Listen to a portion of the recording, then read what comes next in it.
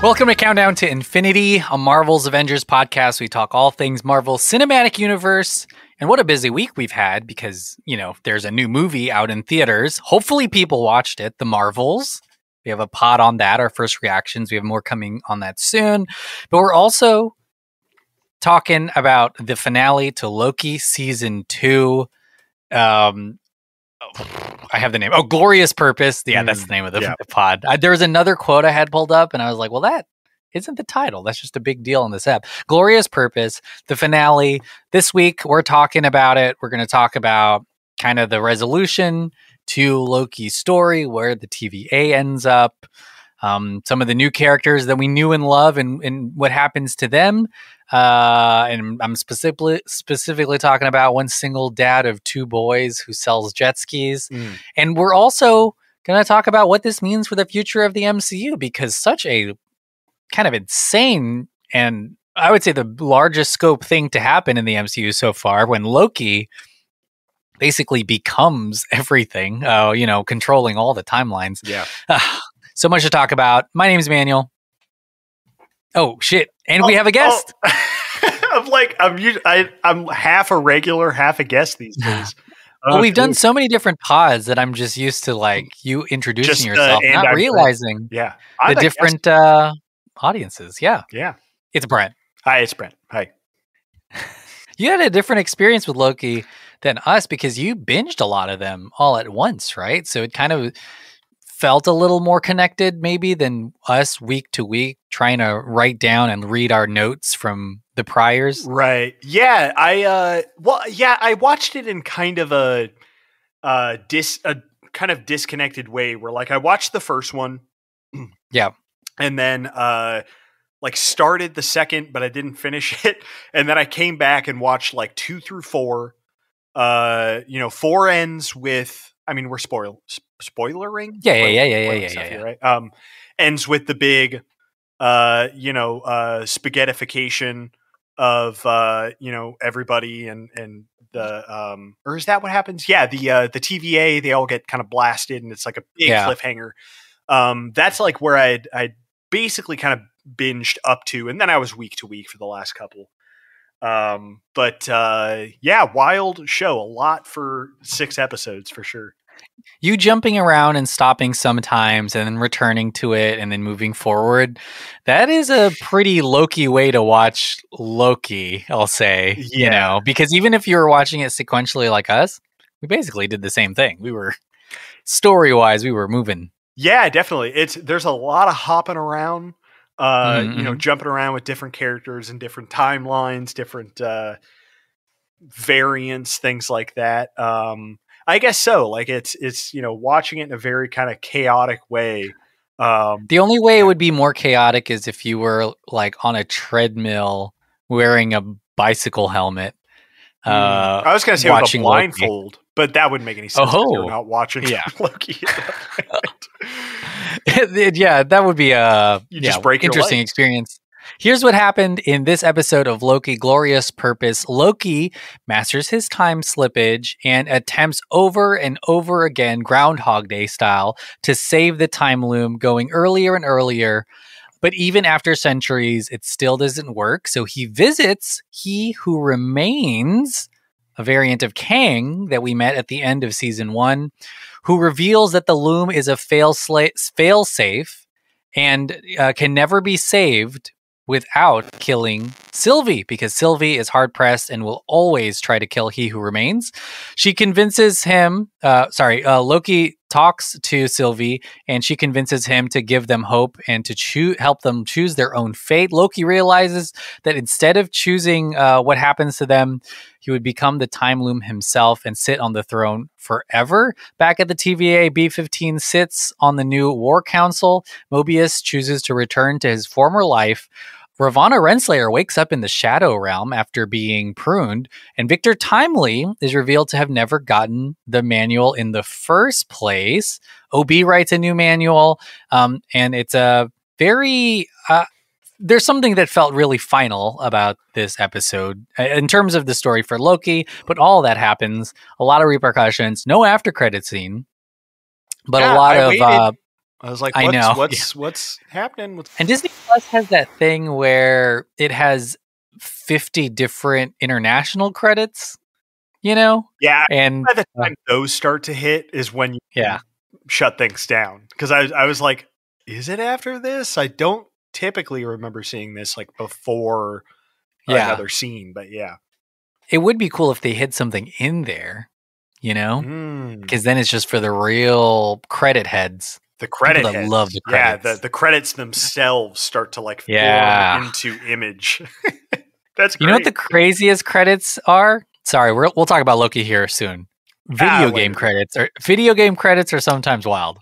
They are. Do you just mean like in terms of length? Because holy guacamole. The length of video game credits. I'm like trying to click through or scroll up or something, but dude, I mean, a lot of times you can exit out after a little while.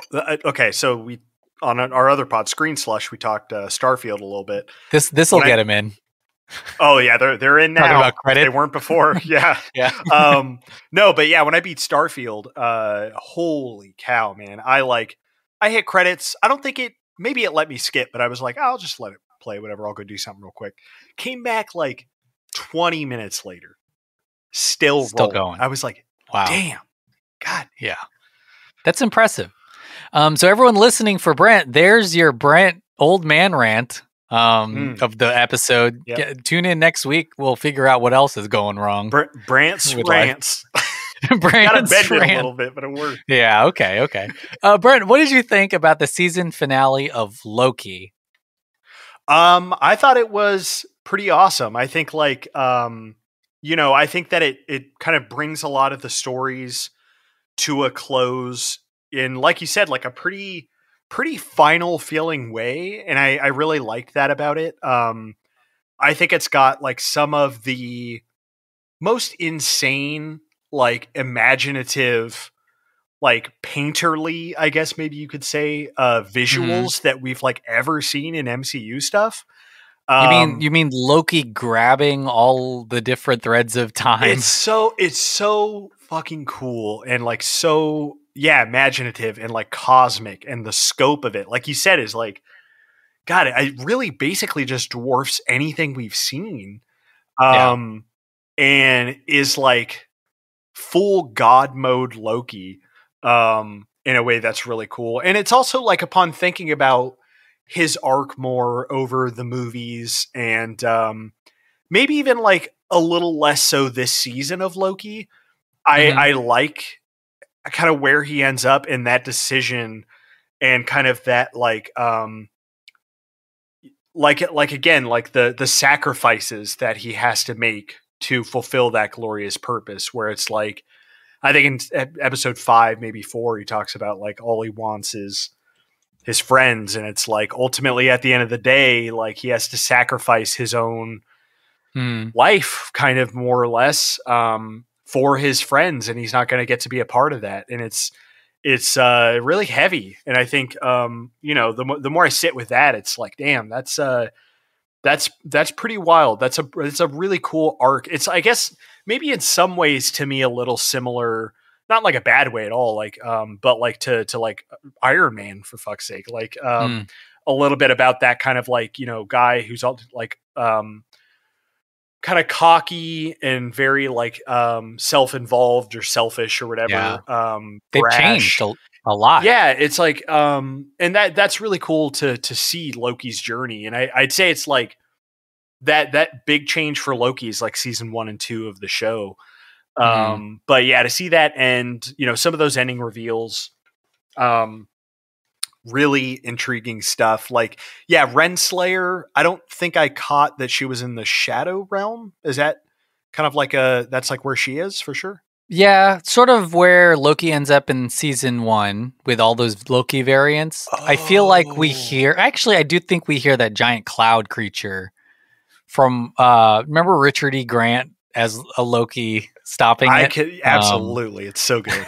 Yeah. It feels like that's where she is, but I don't know. And she can get out then, I guess, because Loki also was able to leave. The way, and I forgive me if I'm just completely off base with this, but like, I didn't look up stuff after, but like it seemed to me like the blue light approaching her was a Kang, right? Is that a read, or is that like not really what? I don't know. It's possible. Yeah, because I thought it was the creature. Oh, okay. From the first one, but I don't know. I'll you know what I'll do? I'll email right now. Support@marvel.com. Yeah. I heard Kev, one Kev Feige himself let me do. mans the email. I'll do kfeige@marvel.com. That's it. Yeah. That's it. Okay. Yeah. That's him. Yeah. Well, that's cool too. I think maybe that confusion is kind of just like part of a bigger thing for me with this season, which is like, I think it's honestly a pretty confusing season of TV for me, at least, just speaking for myself. Like, I think there's a lot of characters going back and forth. There's a lot of explaining technology and this scientific and time stuff. A lot of time stuff. And like, for some reason, I got really hung up on how do these things work? What are the rules with their, say, time slippage or like things like that? Like I got really hung up on some of that stuff to where at a certain point I was just kind of like, I'm just not really even going to think about that. Like I'll just go with the flow of the show. And that really did hit for me with the finale, and I enjoyed it quite a bit. Yeah, I think I agree. All of the Loki stuff is I think really important for him. I was just reading today how Tom Hiddleston said that line "for you, for all of us" that he says right before he leaves, or before he gets swallowed by the loom, was something that he wanted in the scene. So he sat with someone and they went through all of the lines that he had in all of his Marvel movies until they figured out that was like a good reference point, from Thor.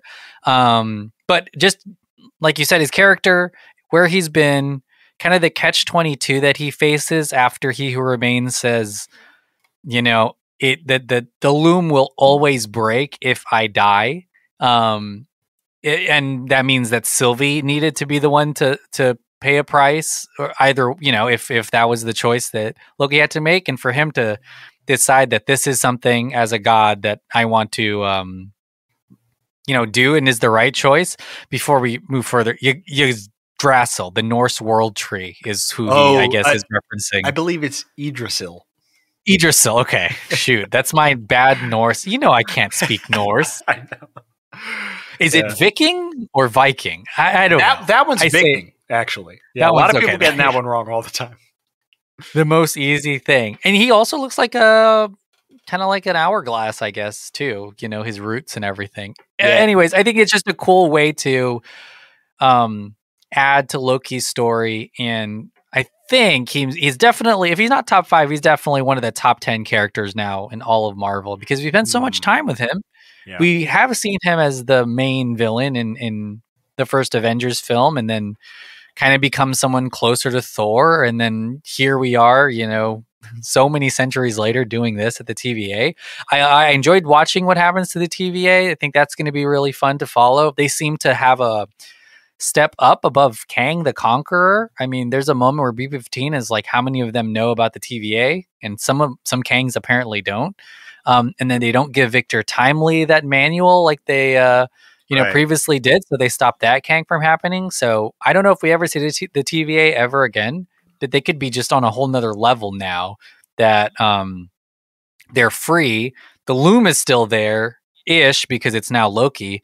So I think that's really cool where the TVA ends up. Mobius, I feel like this is it for him. He's retired. He's with his kids. The Ravana is an interesting kind of loose thread. I don't really know what happens to Sylvie, but that's really fun to think about too. Back at Mickey D's. Yeah. Back at Mickey D's. Flipping burgers. Yeah. And she still has her temp pad, I think. So she can hop. She wants to she wants to head out to somewhere other than in the middle of Oklahoma, at a McDonald's ever in her life. Yeah. She can if she wants to. But yeah, I thought the scope was really good. And man, just some of the coolest looking stuff we've seen in the MCU, and kind of the most, I don't know, like ethereal almost. And it's almost like, I know it's Loki is literally pulling on the strands of time, but there's something really kind of trippy about that, you know? It's like a Jack Kirby. It's like a crazy thing that it's like not a personification of the basis for our universe is a guy, you know, pulling together holding the stuff. universe together. Yeah, it's kind of like that's crazy. That's like that's bonkers. And then, you know, we've got all these other shows happening in New York City. Yeah. People just walking around. And the only reason they're around is because Loki is a giant tree now, you know. Yeah. It's kind of fun that this part of the MCU is open.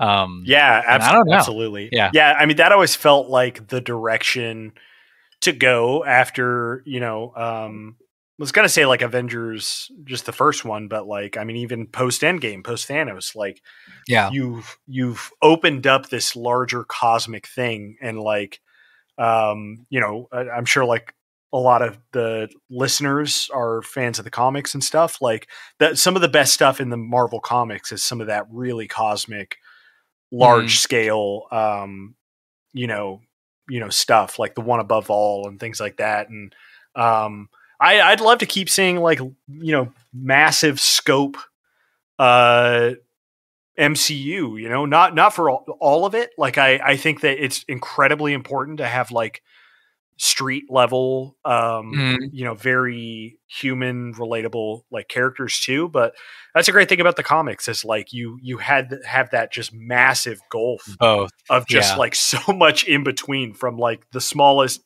you know, person on the street to like God of the Cosmos, Loki, King of Time, or whatever the fuck he is now. Wild.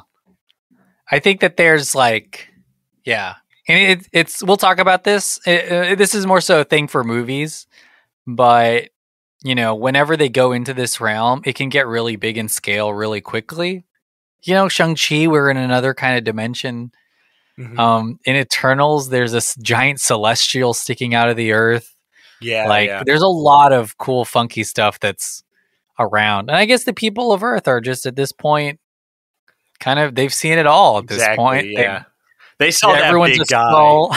All the presidents are Skrulls.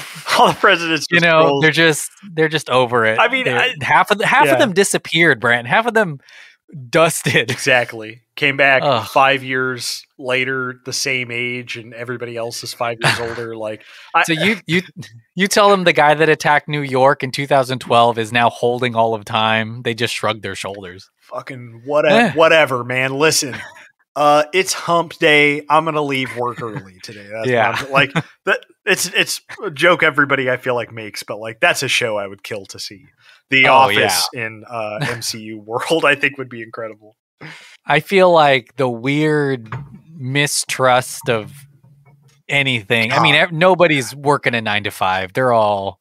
I mean, they're all on vacation, just saying, "Look, it all ends." It's gotta just be whenever. a fucking like utopian just agreement at this point, where it's like, listen, our lives are on the line every other day. Let's just take it easy. Let's get through the week. Let's make it to Friday, huh? So there's a lot of speculation about why the show ended this way, even outside of Loki itself, but when talking about the broader MCU, because here is a chance for them to maybe veer away from Kang the Conqueror and him being set up as a giant villain because of the issues Jonathan Majors is having, you know, legally.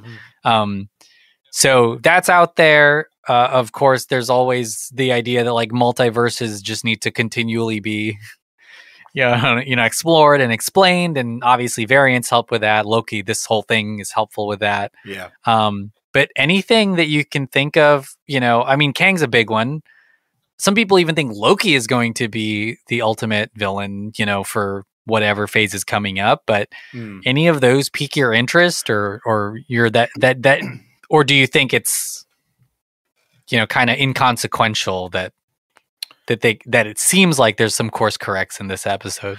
Yeah, I guess I hadn't really thought about it much until you talked about. I mean, specifically with the finale, I feel like Kang's presence, or like his yeah, like his presence, his kind of threat, his what he represents to the world at large is like really kind of not there in the finale. And like I don't know if the creator's writer has talked about that at all as being something, you know, maybe planned after certain things came to light and stuff like that. But like, yeah, I mean, it feels like they could definitely pivot away from Kang. I think pretty easily, because like for how much he's appeared in stuff, I feel like they haven't firmly, and I guess Quantumania might kind of be undercutting this a little bit, but like,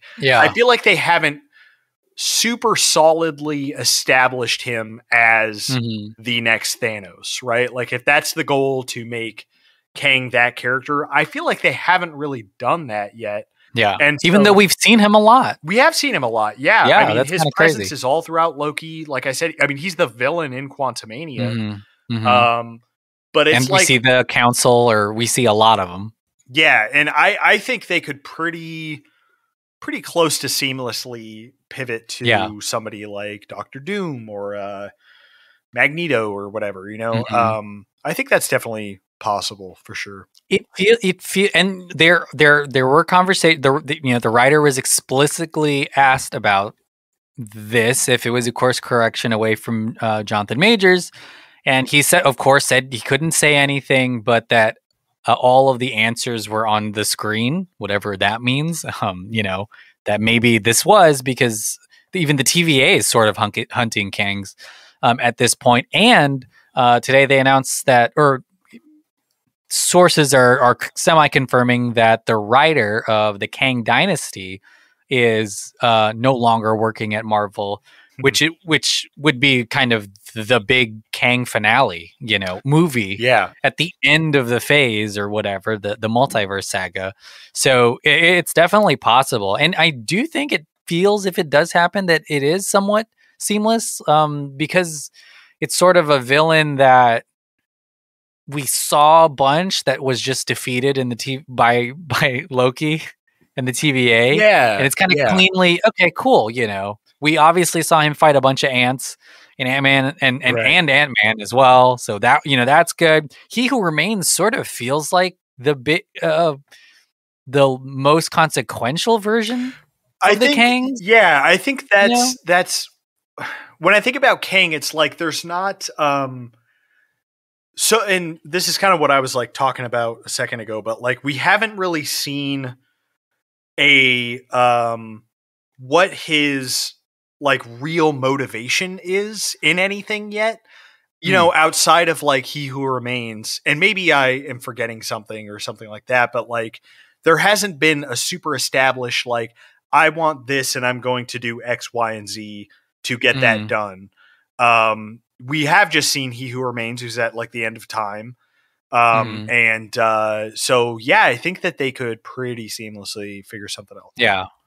And the introduction, I think, of Victor Timely in this series is one of the things that help reinforce that theory as well, because it sort of is like he became a Kang because another Kang sent back a manual to the TVA. But if that cycle is stopped, then they obviously stopped it in this one universe or in this one timeline. So it seems like it, especially if you can time travel.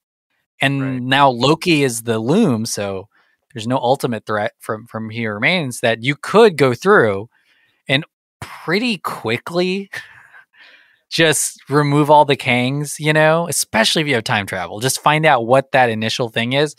It sort of is a thankless job, I'll say, because it's established there's infinite Kangs. So I don't know. This is like, that's right. If this is like full time what the TVA does now or whatever. Right. Yeah. But I don't know. Oh, let's talk about the TVA. They sort of have this existential thing of, you know, they all had their memories erased. Mobius makes the choice at the end of this to retire and go to his reality where he's a dad of two sons. But do you think, what do you think of the TVA. I mean, for me, I'm like, that's cool. They get to choose what they get to do, what they want to do, and they can go back if they want to. But how do you recruit people for that? And Man, like yeah. if you're just, it's attrition. If everyone's just like, I'm out, I'm retiring. You got to be able to backfill. Look, Well, I know this yeah. is like an HR question for the TVA, but I'm just like, oh, are you about to upsize your workforce or something? This is one of the kind of many questions I have about the world of the MCU and the TVA and stuff like that. Like, I mean, listen, they're not wiping people's memories anymore, right? Like, there's no reason to do that. Yeah. So, I mean, it's all just like opt in. You want to do some like time detective shit for a couple of years and then dip out. I think that's that. I think it really I think it leaves them in a pretty fitting spot for them to kind of be operators in the background and like if they do pop up in something in the future, like there's not some kind of like super active, kind of threat facing them down. That's like the season was where it was like people just like, oh shit. Like, this thing's getting wrecked. Like currently we got to figure this out. So yeah. And I think you brought up Mobius. Can we talk about him for just a sec? Yeah. I found his ending. I'm curious what the read is on this because I think his ending I read, and I think the show's takeaway is that is a deeply sad ending. Yeah. Because it very much, I'm going to reference a movie that is referenced a lot and I think you'll appreciate. It gave me the Searchers vibes where like he is there sitting watching himself, right? Like he's not jumping in to replace his self. Okay. Right. And like, did I see something wrong? Or I thought that's what it was. He's watching, am I missing something? I could have sworn that it's like him, like he's watching himself with his two kids and then it ends on his face. Maybe I am forgetting something, but it does feel like a cowboy shot for sure. Like, this like, is what does he do? At least, but I think it also is one for his consciousness more so than him actually just watching on, because I don't know the rules and I don't think we really, I'm sure there is a definitive answer, but so much of it for me is like, well, so does he remember does he remember that he ever was in the TVA, if that's the choice and he wants to take that, or is he just watching this happen and he's going to go make his own path? It sort of is kind of weird to think about. I guess feel like that's maybe the choice is that I think the choice was big, him choosing to be there. And they do talk about him retiring from the TVA. So I think the most basic answer is probably he just becomes that guy. He becomes the dad. Burn himself. And he's just going to do that. That's just going to be who he is. And he doesn't remember the TVA or something like that. Mm-hmm. But B-15 doesn't tell him, like, if you ever want to come back, there's a seat for you. So it's weird because you're like, okay, well then, he'll remember because he's going to have he can go back if he wants to. But I don't know. I do think that we'll never see Mobius again. I think so. In any MCU thing. I mean, listen, I'd love to see Owen Wilson pop up as Mobius on one of these silly Rick and Morty planets they're popping in. He could be selling a jet ski to Captain America. Or some silly alien. Like I truly would love. It's got to be the Hulk. That. Yeah, that'd be great. Yeah, I could see that. That would be super cool. Space jet skis. Yeah.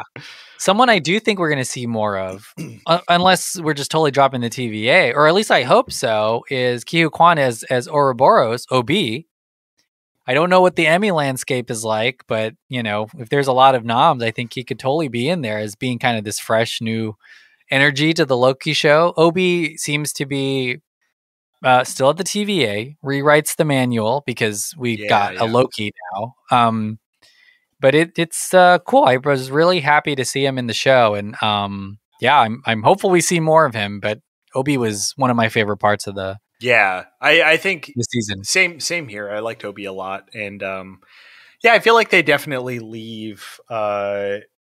Obviously his story has like a conclusion and a pretty happy ending.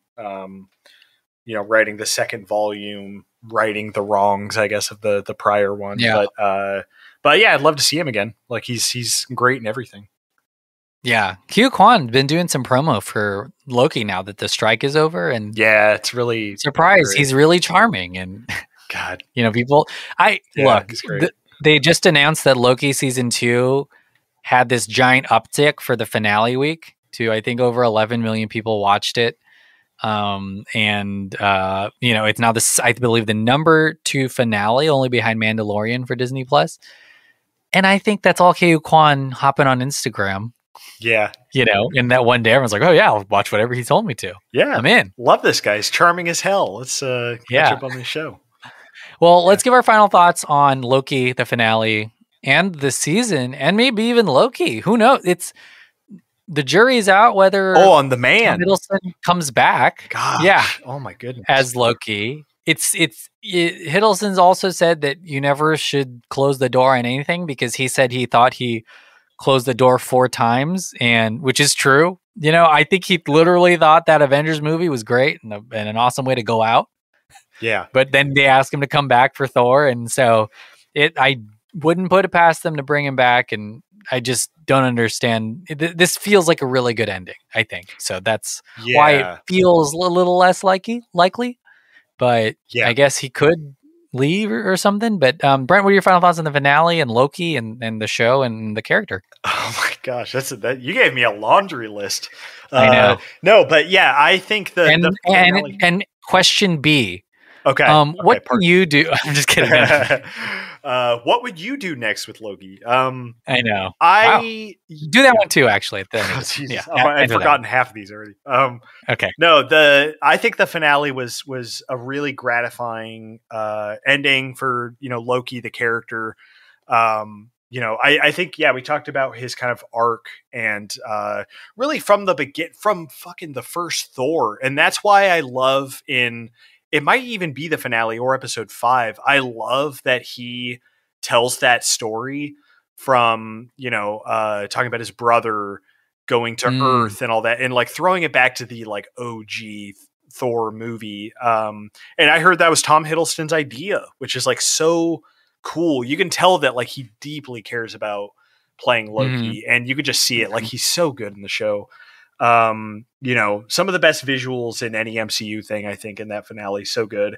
I think like the show for me, like really took like a plot heavy focus this season, big time. I think like a lot of character stuff like was kind of backgrounded for, time shenanigans and kind of like, introducing stuff like that. Like it didn't hit as much for me as season 1 did, which I really loved season 1. But still, like there's no show like it. I mean, I guess you could maybe say Doctor Who, but like there's no MCU thing like it. And I think like you can tell that so much passion and stuff went into making the show, and it's so creative and so much fun. And as for Loki, I think, without a doubt, like top 5 MCU characters. I mean, really gunning for one, honestly, at various points, just because, just because the amount of time we've had with him is more than any other MCU character ever. Yeah, I think. And it's a range too. I mean, we talk Iron Man, we talk about Stark, first Iron Man and his change to giving his life in Endgame, but Loki has also had a very similar, path, twists and turns, and ultimately kind of holding up the universe right now. Yeah, it's especially the more you think about kind of the journey and like the movies and show he was in, and it's like he was the villain in the first Avengers movie. Yeah. Like the villain of that movie, and the villain of that movie had a like heartfelt kind of heavy send off in a Marvel show. That's just kind of, it's wild. A second season of a Marvel show. Second season of a Marvel show. And so it's, I'm going to miss him. I feel like his presence is, he brings so much presence and character and personality to the MCU, and it's gonna be hard to kind of top that again, but Yeah. they're gonna try. Yeah, the show itself, I really enjoyed. I think it was a very complete show, and I mean that as it has its own identity. It obviously is sort of set in this, retro, Yeah, like the retro bureaucratic futurism. ages. Yeah, it has this film grain. So credit to the directors and the people that developed that style. But even structure wise, we were able to do some fun stuff with time travels and the montages. And even this finale had that fun Groundhog Day sequence.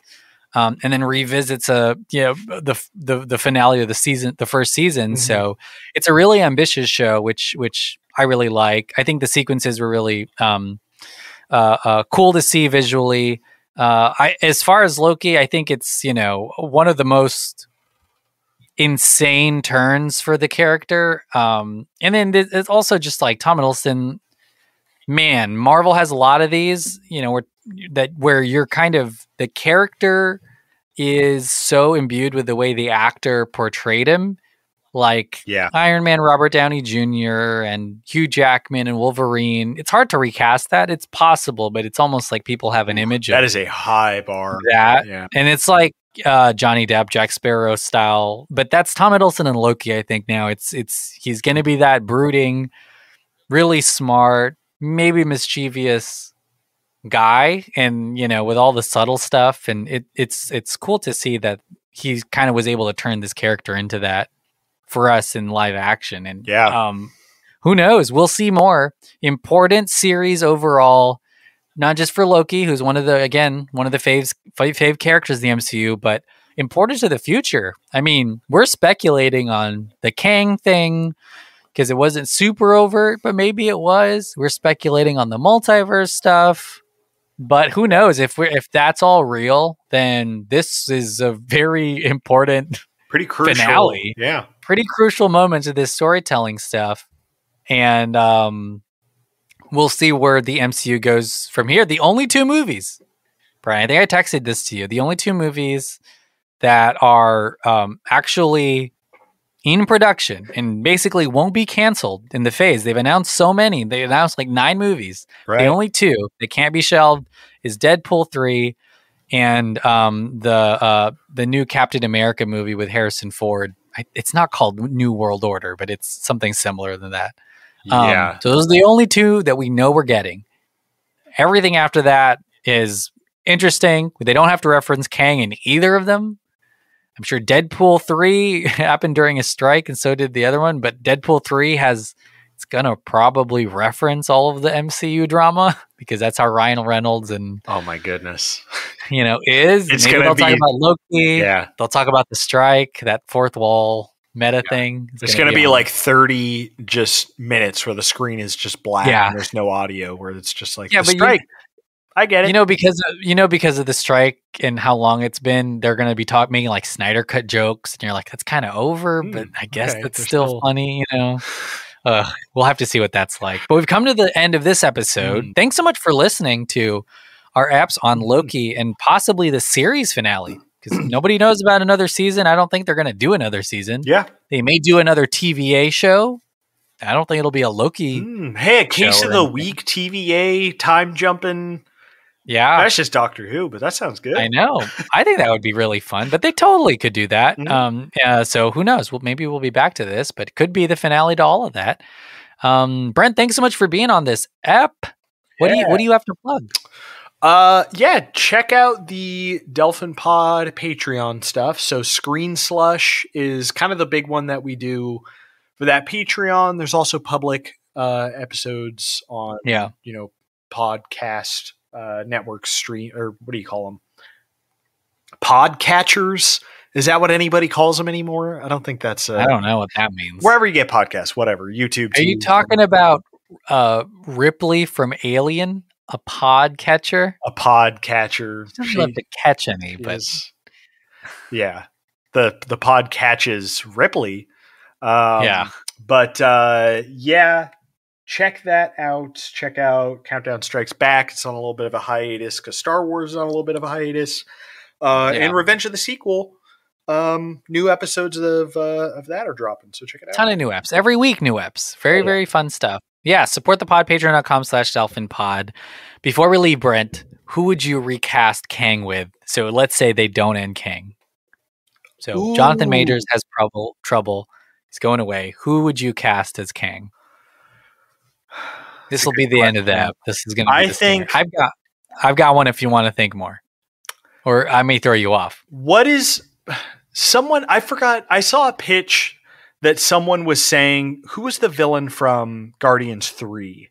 I forget that actor's name. But they were saying that that actor should play Kang, and I was like, God, he'd be great.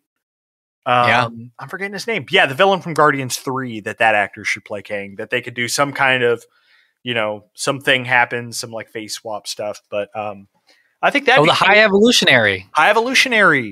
Woody Iwuji. Yeah. I think that could be cool. I don't have another one off the cuff. Yeah, what about you? I think, it'd be cool? Who I could totally see doing the villainous monologues and play a million different characters. I think Lakeith Stanfield would be cool. Oh, wow. If they got him, dude. Because he did the Haunted Mansion movie, so he'll do a big Disney movie. I think that would be fun. If not Kang, just some role. I mean, that would be killer.